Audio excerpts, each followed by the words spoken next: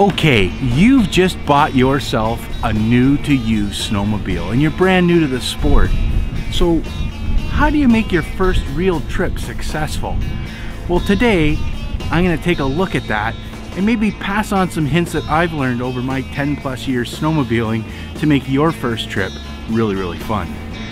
So grab yourself something warm to drink, sit back and enjoy Dino's Tinker Shed. Snowmobile season's here. I love it.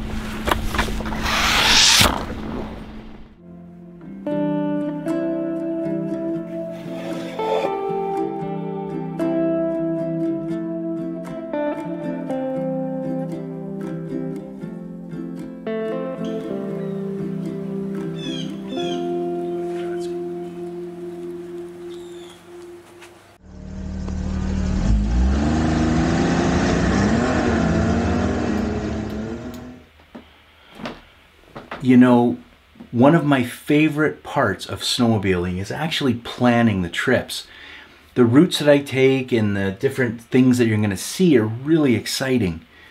Now, if you're really truly new to snowmobiling, this is your first trip, there's probably a few things that you want to think about as you plan your trip.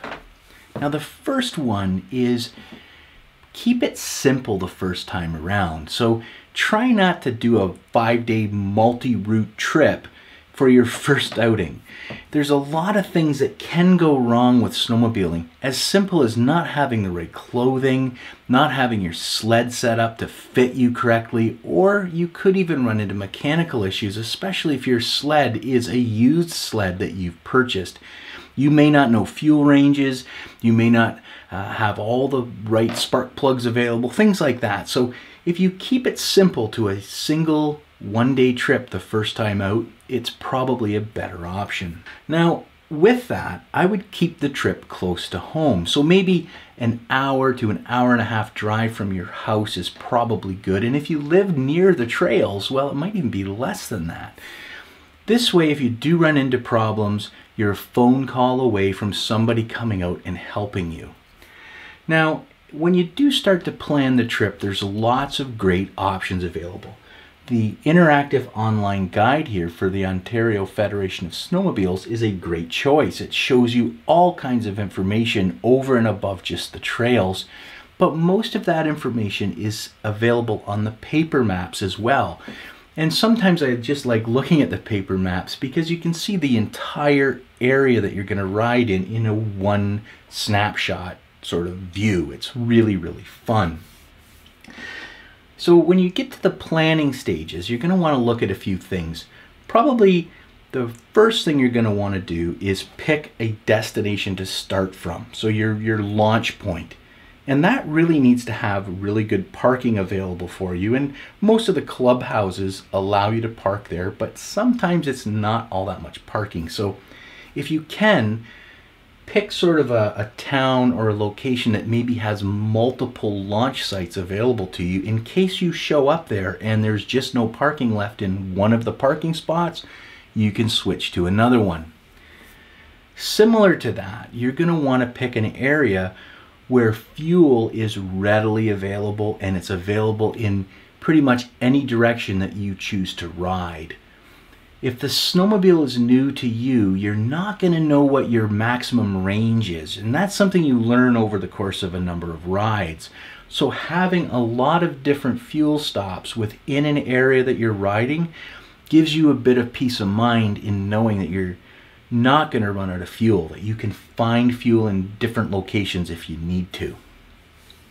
Similar to that is the maps show you places to eat. Now there's always places off of the map, but the map tends to show you, and in the trail guide for that matter, it shows you places that are very close to the trail. They're adjacent to the trail. You can ride right up to them, and most often if they're on the map or they're on the interactive guide, they welcome sledders. So they'll often have a place where you can park your snowmobile somewhere other than the main parking lot. They usually have racks to put your helmets and your coats on so they dry up. and they love to see snowmobilers. They'll be really excited to know where you've come from and want to share that experience that you're having and make your day even better. You can also look at things like restrooms. So it's a funny thing, but when you're out on the trail and you need to use the washroom, the interactive trail guide will actually tell you where there are outhouses along the way, things like that. So it's just something that's fun to plan when you do plan your route. Another good tip is to engage with people who are already snowmobiling. Now, chances are, if you're getting into snowmobiling, somebody that you're talking with is sort of telling you, you should try this sport out. See if they'll take you on your first ride, or maybe there's some friends that you've met online that will meet you and take you out and about. Now, good guidance like that is really beneficial, because often people can tell you a great place to, say, start your first trip with all of those amenities that we've talked about. And they might come out and actually guide you and give you some tips on riding. So see if you can buddy up with a few people. And honestly, riding with other people is so fun, because when you do stop to have a bit of food or something like that, you're going to want to talk about how much fun you're having, or maybe you have questions about something like how is it you're able to corner the way you corner, things like that. And if they know it's your first time, they're going to stop frequently to make sure you're doing good. They're going to keep an eye on you. And if you're getting cold, they're going to take you to a place to have a break. So after you've planned your trip, you kind of know where you're going. Before you actually head out, there's a couple things you really should do. So you get up, you've had your breakfast, you maybe even have the sleds burbling away out there warming up. Check the trail conditions for that day on the interactive trail map. Those trails change from yellow to green to red very quickly. And the last thing you want to do is have a route planned out, get out there and realize that one of the trails that you were planning on taking is now closed and you have to reroute on the fly. So it pays to have a quick look. Takes maybe 5 minutes to fire up the app and have a look, but it can save you a lot of anxiety out on the trail if you're getting low on fuel because you planned a certain route and now you can't make that route because one of the actual trails has been closed overnight. And the last thing with planning is, before you actually head out, try to let someone know where you're heading for that day. So when I go out with my son-in-law or my brother-in-law, I'll text my wife and say, you know what, we're heading out today from Sudbury, we're leaving Azilda, we're taking the Moose Loop in a counterclockwise rotation, and we should be back to the hotel around 4 o'clock. If I'm not back by 7 and you can't get a hold of me, or I haven't texted you, you may want to think about making a phone call to the authorities. That way she has the information roughly where we were heading, what time we left, what direction we were going in, so the local authorities and snowmobile clubs could go out and give you a hand. So that's a little bit about the planning. It really is a fun part of snowmobiling, because you can sort of visualize where you're heading, and it really does start early on, even before the season begins. So good. Let's look at the next thing.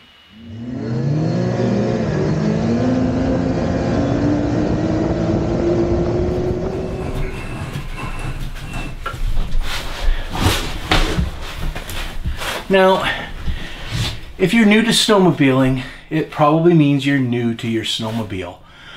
Part of having a successful first trip is understanding your sled. So at the very bare minimum, you should read through the operator's manual if you've never ridden one of these things before, or take a course on how to ride them.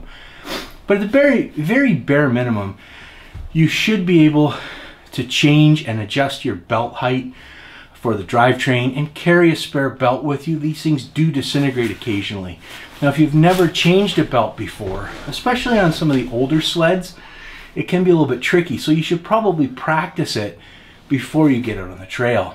And before you leave the house to head out onto the trail, give your sled a good inspection. Check all your carbides, make sure they're in place, the steering is nice and tight.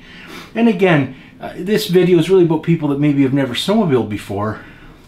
Go through the systems and learn how they work. How do you turn on the heated grips and adjust them?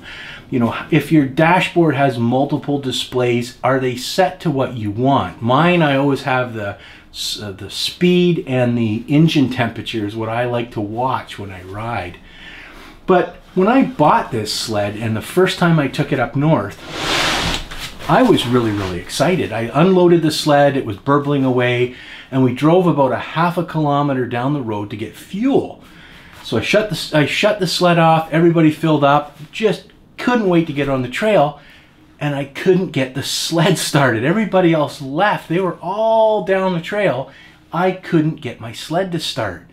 Now, what it turned out to be was my old Polaris was pretty simple. It had a key, you put it in the ignition, and you started the sled, and away you went. Now, it had a kill switch, but I rarely used it. Now, these modern Skidoo sleds basically have 3 steps in the process. They have a kill switch, push button up and down kill switch.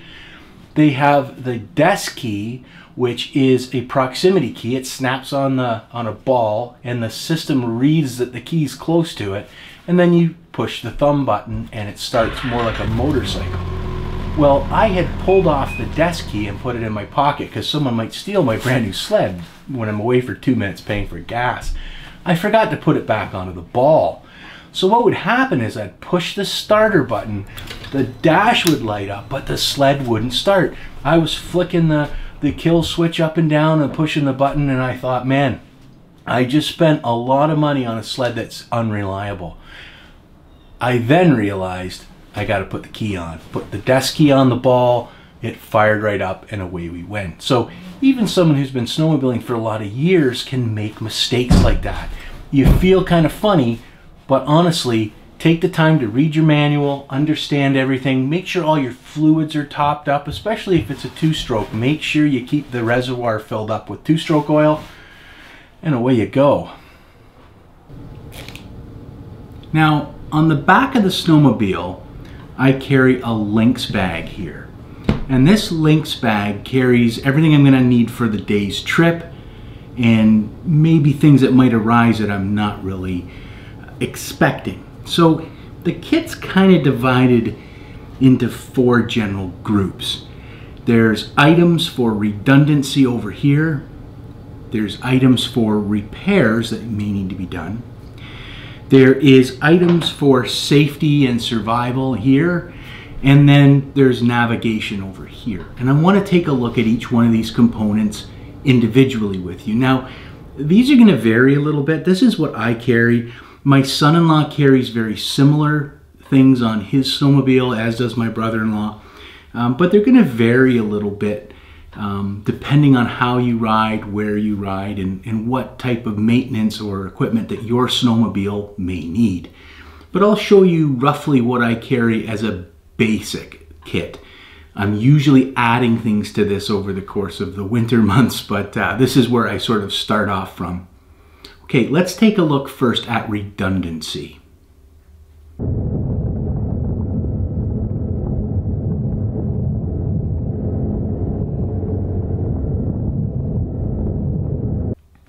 So on this corner here is really what I would call redundancy. So for instance, this is my main key for my snowmobile. I always carry a spare in a pocket in my snow pants that I don't access very often. That way, if I happen to lose this when I'm coming out of the restaurant, maybe I paid my bill, you lose your desk key, well, you always have a backup. Now this green one here is a limited key, which means the sled would only do 70 kilometers an hour. I actually have a second gray key that I keep all the time in my snow pants. It never leaves, and it's always there in case I need it. Now the same thing goes for my vehicle. If my son-in-law's towing, he carries an extra key. If I'm towing, I carry an extra key. And believe it or not, I give this key to my son-in-law, and he carries that in his coat. This way, if again I drop it or lose it, he actually has a second set of keys. You know, that way he can get in the truck if something happens, someone got hurt, he could ride back and get the truck and not have to worry about not having a set of keys. And the same thing with the trailers. He's got well, he's got a set to my tinker shed, the snowmobile, just about the house, everything. My son-in-law and daughter have keys for all that. I also carry some plastic bags to store things like cell phones and stuff like that in case I lose the ones that I normally store them in.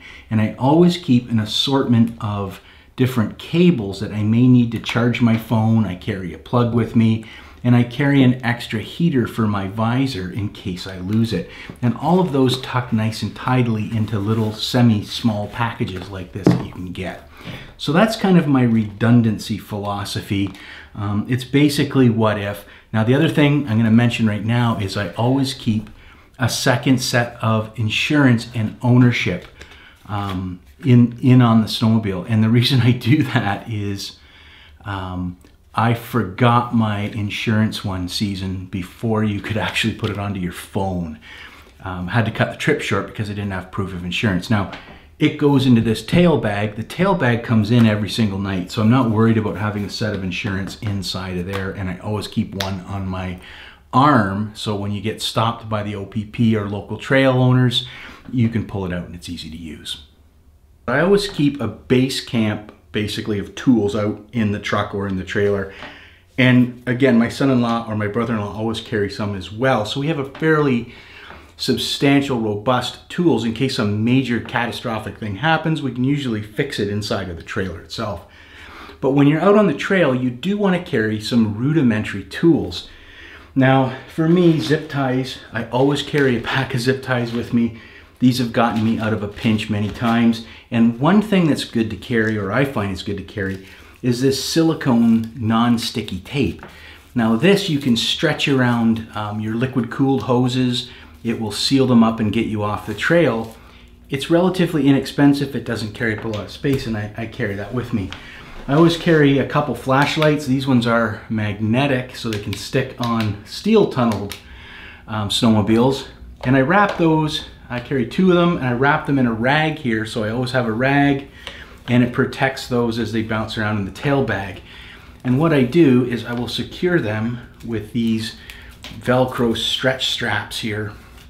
It keeps everything together, and these stretch straps can sometimes come in handy for securing things onto your sled. Now, I have a small quarter drive socket set that I carry and an assortment of small tools. If you're a Polaris owner, you're going to have one of these here. You're going to have 5/8 and 9/16. If you're like me that rides a Skidoo, you're going to probably carry a couple metric tools, a crescent wrench, small pair of vice grips, things like this. This isn't your shop tools. These are to get you out of a pinch. A razor knife, very, very handy, and of course the jump pack for the starter that all fits in here, and it all goes inside that tail bag. So you can add or subtract whatever you want. You know, add screwdrivers, things like that. You want this to be robust enough that it's actually useful, but not so heavy that you just won't bother to take it along. So you're gonna have to make some decisions yourself in terms of what you want to bring. Now, no tail bag kit would be complete without some safety / survival items. Now, first on the list, obviously, to me anyway, is a first aid kit. I bought this one at a backpacking store. It gets pretty much everything that you need. It's in a waterproof backpack. It's sealed. It's one-piece unit, and it's easy to see inside the bag. Now, I also keep some things like a folding trail saw. There's been a couple times when you get out way back into the backwoods, maybe 100 kilometers or so, and the trail's almost impassable because the trees falling along there. One of these small, this is a Felco, but one of these small saws could and can get you out of a pinch enough to get your sled through and carry on down the trail if you needed to. I always carry a knife with me. It's not like I'm gonna be chased by bears and I need a knife, but a knife is a handy survival tool and can get you out of a pinch. As well, I always carry some of these hand warmers, these chemical hand warmers. I carry a couple packs, so like 4 or 5 of them inside the kit. They're small, and if you're doing a field repair out in the middle of nowhere, these are great. You can shake them and get your hands warmed up. I carry some Kleenex with me. This is more of an emergency item in another way. You'll be thankful that you have those if you need them. Some form of fire starter. I like to carry a couple lighters with me, just in case one fails. I just tape them together so they don't sort of float around in the pack. Some kind of snacks, so whether they're granola bars, beef jerky, things like that. Water is a huge thing to carry with you. You can't really eat snow, so carry some water with you. It'll stay pretty much thawed out inside the tail bag. And then a couple pieces of clothing, so an extra knitted hat, or a toque as we call them here in Canada, and an extra pair of gloves. Now I always ride with 2 pairs of snowmobile gloves anyway. One is a little bit lighter and one like this is a little bit heavier, and I'll switch those out depending on the day. But that's kind of the sort of the safety items that I carry with me routinely when I ride. And let's not forget about the ultimate survival tool, money, right? So when you're snowmobiling, credit cards are great to have, your debit card, all that kind of stuff. But you also want to carry a little bit of cash. Now, I usually carry about $100 in cash in different denominations. And the reason I do this is 99% of the time, when you stop for fuel or you stop for food, they're gonna take debit or they're gonna take credit. But there are a few examples of places I've stopped that they will not take debit or credit. It's cash on the barrelhead, basically.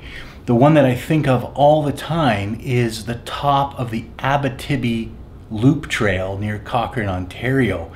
Now, at the very most remote part, halfway around about a 300-kilometer loop, there's a place called Base Camp.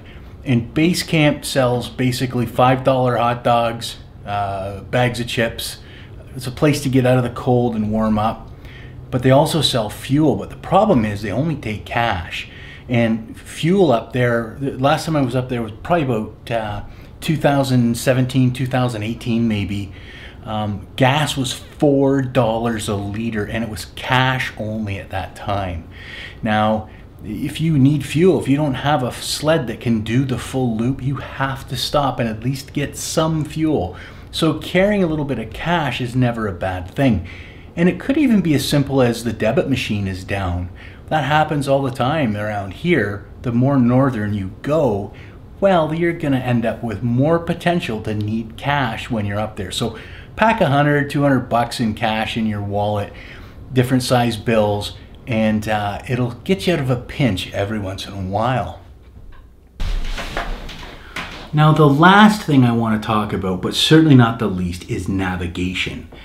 Now, the advent of GPS technology has really revolutionized the way you navigate out on the woods on your snowmobile. Being able to just look down and see exactly where you are is a huge benefit that I can't sort of highlight enough in terms of how much of a change it's made, even in the last decade. But whether it's a dedicated unit like this, your cell phone, or even some snowmobiles come with this technology built right in now, it is not infallible. And I always recommend carrying a paper map with you. Now, I normally carry 2 copies of the same map. One I keep in a plastic bag and I don't touch it just in case I need it. And the other one, I'll use that to look sort of broadly over the area. The one thing I find annoying with GPS is it's sort of focused on the area where you are, and to blow that up, you're constantly deep, trying to make it bigger and bigger. And even still, it's on a little screen like this. So I'll use the paper map to get a more global look at where I am. And then I'll use the GPS to sort of navigate to the points that I want to go to. Now, the other thing is, these don't run out of battery. They don't break. They can get wet, but that's why I keep 2. And even an outdated map like this, 2018, is still beneficial in an emergency if you need to get out of the woods or find out where you are. They have all the roads on them, and you can kind of see where the towns and villages are. Now, I would also carry a compass just so you can kind of orient yourself. and it's actually something that's fun to learn how to use in the summer before you need it. So if you've never done any orienting, it's really kind of a fun thing to do.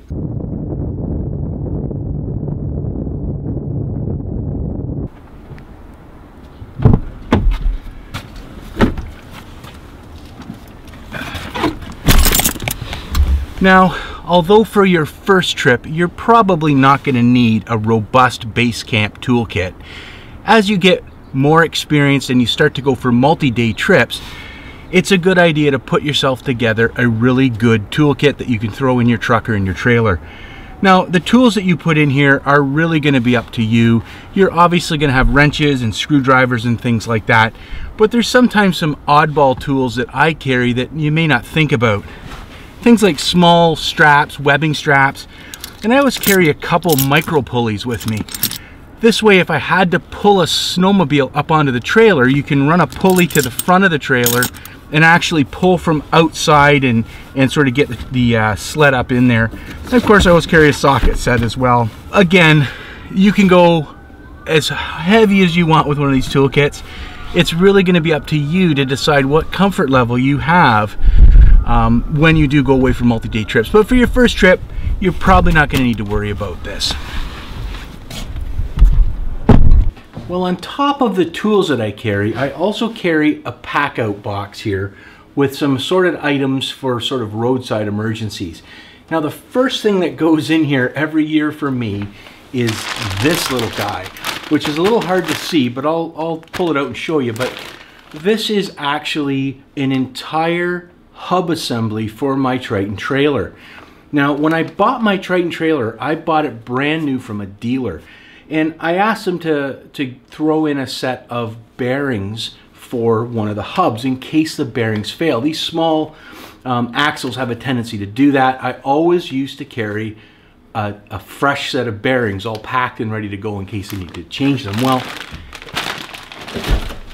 the dealer said to me, you know, a set of bearings is $35, a hub is $70. And if you're on the side of the road in the middle of the night at -20, you're not fiddling around with trying to tap new races in, make sure you don't lose the bearings in the snow. You basically take the old hub off, put the new one on, tighten it up, put a hairpin in it, and you're ready to go. I carry basically a lug nut set with a keeper grease cap on there in case I need that to help someone out or help myself out. Now, I also, in this box, keep the right size sockets for my truck, my trailer, and for other snowmobile trailers that have smaller wheels. I'm always helping people out if I can, and I keep these in this Packout box because I know where they are. I don't have to dig through my tools to get them, and they're always here. I also carry two extensions, 1/2-inch extensions, a long one and a short one, and that sits in here along with my breaker bar to break the lug nuts free, and then I'll use my impact gun to get the lugs off. But that sits in here as well. Now, I keep a bag of nitrile gloves because axles are nasty. I keep a few extra ratchet straps in here and a roll of shop towels. And right on the bottom, I just have some cotton rags too that I can lay down and put parts on if I had to. Now, I carry a fresh roll of rope here. This is nothing fancy. This is just basic rope. I think it's polyethylene. But again, if I needed to pull a sled up into the trailer, I can anchor a pulley at the front of the trailer, and a couple people can use the rope and pull the trailer up from outside the trailer. It works really well. Now, I also bring some fluids with me. I keep some chain case oil just in case I need it or someone I'm riding with does. And I also carry some 50-50 mix of antifreeze just in case one of the sleds overheats and it needs a little bit of antifreeze, or if the tow vehicle needs a little bit of a top up, I keep some of that with me. And if you're still riding a 2-stroke, that's great. I love my 2-strokes. Make sure to carry yourself some oil. Now, I always ran Polaris oil when I owned Polaris 2-strokes. And I always carried enough with me on the sled that I could probably have 3 or 4 fill-ups which is ridiculous. There's no way you could ride that far in a day, but I always carried it with me. Now, some people don't like to carry oil with them, and they'll run something like this Shell Advanced. Now, I've heard that it's not good to mix two-stroke oils. I don't know if that's a myth or not, but I never mixed oils. I always ran the same oil all the time. And the nice thing about Shell Advanced, if you choose to run it, it's available at most gas stations all around up north. They seem to carry this stuff, so you can just fill your sled up, grab a liter of oil at the gas station, top it up if you need to, and not have to worry about blending different brands of two-stroke oil. So it's something to think about if you're new to snowmobiling. I think the factory oils are the best, I really do, but I think Shell Advanced is a good oil, and it's readily available if you don't really want to spend the money, especially for factory oil, which is like $50 a gallon in Canada right now. Now, the last thing that I keep in here is a siphon. This is a self-starting siphon. It's got a little marble here that you shake inside the tank. It pulls the fluid up and it drops it into the other tank.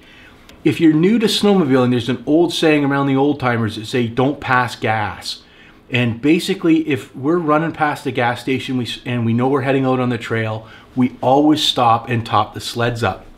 I've run into more people than I can tell you that I've helped them out with fuel off of my sled with my fuel packs than I can count on this hand. It's got to be at least 6 or 7 different people that my son-in-law and I have helped out over the years who didn't fill up when they had the chance. So it's a good thing to do. I'm not saying there ain't no gas being passed back at the chalet, but out on the trail, you never pass gas. You always fill up your sled when you have the opportunity, unless you're pretty confident. Look, I'm just going 10 kilometers down the road to my buddy's house. Okay, that Packout's ready to go into the trailer.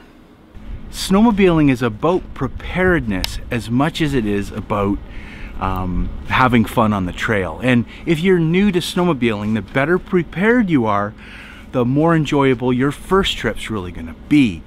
Now, you can kind of see me out here scraping snow off the trailers and the trucks and that.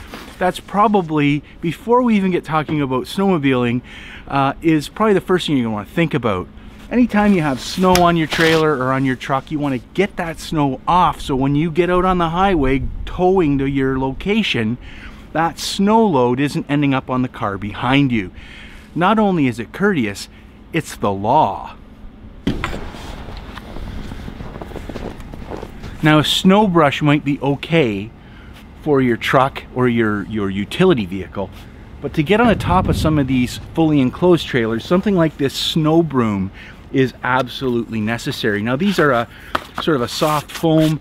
A lot of car dealers use these to clean cars off in the winter, but I put mine onto an extendable paint stick. It gives me about 16 feet of reach with my arms out. You can kind of see, and it makes it a lot easier to try and get that snow off the top of the trailer. So I always carry one of these. I just put it either in the back of the truck or in the actual trailer itself. And you definitely don't want to forget about things like your marker lights over your fenders. Make sure those are cleaned off so that if you're traveling at night, which a lot of the time you will be if you're snowmobiling, at least in the early morning or late evening when you're coming home, you want to make sure all your lights are uncovered and that they work. So you're going to want to test all the lights on your trailer, make sure the air pressure in your tires and the treads are good, and that your wheel bearings have been serviced, and that if they are like wheel buddies where you can put a bit of grease in, that you've done that you're ready to go before your trip begins. Now, I serviced all of these in the summer. I know they're good to go, but I'll still go in and check all the air pressure in both my truck tires and these, and make sure you check your spares. I always keep a full-size spare in the trailer and a full-size spare on the truck, and all of the equipment to change those flats. I've had 3 different flats over 10 years on snowmobile trailers, and it always happens in the most inopportune place, and it is just nasty. So if you have all the equipment, well, then you become like a NASCAR pit crew. You can change a tire and get back out on the road. And I would highly encourage, especially if you get a flat on the driver's side, try to get off the highway and into a parking lot to change those tires, so you're not on the roadside in the middle of the night in a black jacket trying to change a tire. It's just a recipe for disaster. part of your kit really should be having 2 gallons of wiper fluid. And I like to store mine, for me anyway, right in behind the driver's seat where it's easy to get to. Make sure before you leave that your reservoir in your vehicle is fully topped up as well. You want as much of that window juice as you can get, because sometimes the roads can just be absolutely nasty.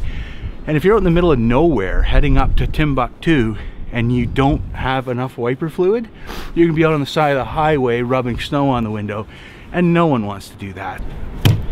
Another part of that is to have really good quality wiper blades. Now I've got a set of Bosch wiper blades on here, and they work really well. And you'll notice that I have the wipers lifted up. So when I go to bed at night, or when I park the truck when I arrive at the hotel, I always lift the wipers up in case you get freezing rain or so much snow that it makes it difficult to get your brush or your broom underneath. They're easy to flip down, it preserves the life of the rubber, and by all means change these things as soon as they start to squeak. There's nothing more annoying than being on the highway doing, 100 kilometers an hour, and you have that one spot in your window that just won't get clean, and it's always right in front of your face. So good wipers are always a good thing to have on your tow vehicle. And of course, a general service of your vehicle in the fall before the season starts is always a good idea. So get your oil changed, get your air filter serviced, make sure that all your brake fluids and your radiator coolant is up to levels before the season actually starts. There's really nothing more frustrating than having a huge dump of snow, you want to go snowmobiling, and your vehicle lets you down. This year I had to put a battery in my 2014 GMC. It was unexpected, I couldn't believe it, but one day it just went dead. So I've got a brand new glass mat in this thing. Everything's good. I've checked the tire pressure to make sure it's nice and the tires are in good condition. I'm kind of an odd duck. I have a 2-wheel drive, not a 4-wheel drive. But if you drive sensibly and you pick your time to travel, 2-wheel drive can actually be okay.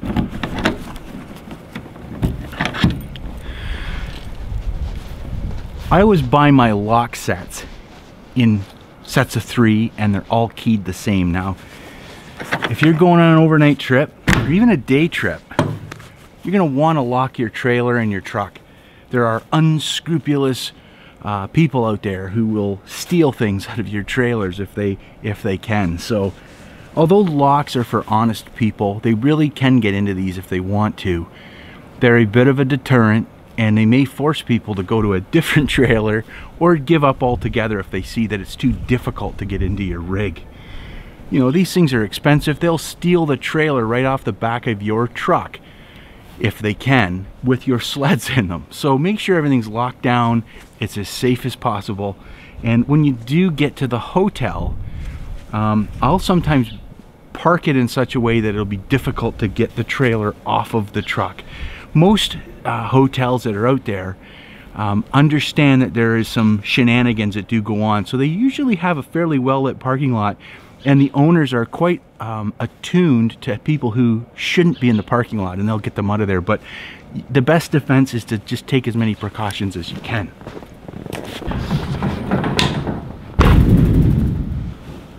Securing your snowmobile is extremely important. In Ontario, technically it really should be tied down at both the back and the front of the sled. What this ratchet strap does at the back here is, under a panic stop, it's going to stop your sled from sliding too far forward or the back end sort of wagging around. If your trailer has electric brakes, which a lot of them do, you're going to need to adjust the gain on the brake as you add or remove snowmobiles from your trailer. This trailer only holds 2 sleds, and it doesn't have brakes, but I often will pick people up. They'll load their sled in alongside mine, and you need to be aware that an extra 600 pounds in the back can affect the way your vehicle handles and the way the trailer handles. The key is preparation, making sure you have some extra ratchet straps, triple check everything, all your tow chains, make sure that all the lights work before you ever leave the driveway. Quite often I'll actually load my trailer the night before and I'll stage it in the driveway, so when I get up at 5 in the morning to head out, I know that everything's good. One final check on the lights, make sure everything's right, and I'm good to go. Okay, the Packout box is in, the tail bag's on, I got the truck ready. Really, I should talk a little bit about clothing. Now, if you've bought a new snowmobile, you've probably bought your clothing at your dealer, but there's lots of good quality snowmobile equipment available to you from different retailers. Certainly work coats like this are not activewear. They are basically a work coat. So make sure that you layer your clothing and you take a look at the weather ahead of time to know how warm you're gonna have to dress. And this is what's good about a one-day trip, is even if you're a little bit cool or a little bit hot, you can kind of learn how your clothing and your equipment is going to operate. So I like to lay mine out the day before I ride to make sure I'm not forgetting anything. I know it sounds crazy, but I actually forgot my riding boots one trip. I had to ride in my rubber boots that I've got on right now. So do yourself a favor, just double check your equipment, make sure you're packed properly, bring a couple pairs of gloves, and you should be good to go. All right, things are really looking good here. Okay, I think you're just about ready to head out there and have some fun on the trails. I'm really excited for you. Just a few closing ideas or a few closing thoughts to keep in mind. Now, if you truly are new to the sport, it's really, really beneficial to take a riding course, or at the very least, make sure you're riding with some really experienced people that will teach you the trail etiquette you need to have a safe and fun trip on your new sled. It really does make it more enjoyable for you, makes it less stressful, and honestly, you won't piss anybody off if you don't know hand signals or don't know how to stay on your side of the trail. Now, riding with more experienced people can be an absolute blast. I've had the privilege to ride with a few really, really good riders. The Legend's one of them, and he knows who he is out there. He's pushing 80 years old, I believe, and he's still riding. He puts thousands of kilometers on every year, and one of the things he's really good at is taking a new rider, like when I first started, and teaching them how to ride safely, not like an idiot.